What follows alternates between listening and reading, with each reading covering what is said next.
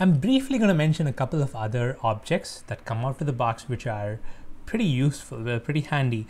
I have links to the Mozilla Developer Network page for these objects. So I'm going to quickly click on it. And so the first object that I'm going to talk about is the math object. This is pretty handy. This is useful for doing mathematical calculations using JavaScript. It starts out with a bunch of constants. There is the e constant, there are log10 and log2 constants.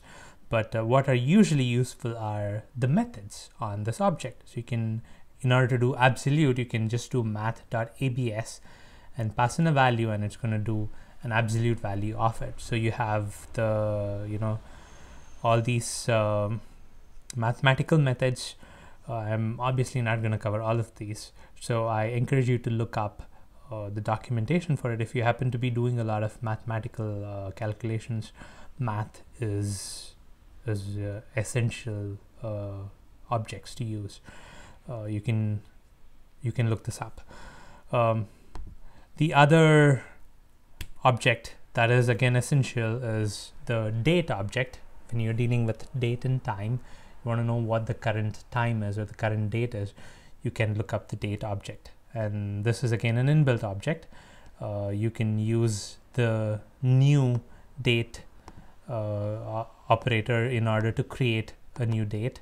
I haven't covered the new operator yet in this course. I'll be creating another course talking about how to create new objects and what the new operator actually means. But if you just need a date, just use this. You don't need to know what the new is in order to use a date, but then I definitely encourage you to look this up. There are a few properties on the date operator. So there's value, which provides the integer value from the Unix epoch, which is Jan 1st, 1970. A lot of systems use this in order to figure out what the date is to the precise millisecond. There is a date string, which gives you a date string. There's year, month, day, hour, all the usual suspects when it comes to dealing with dates.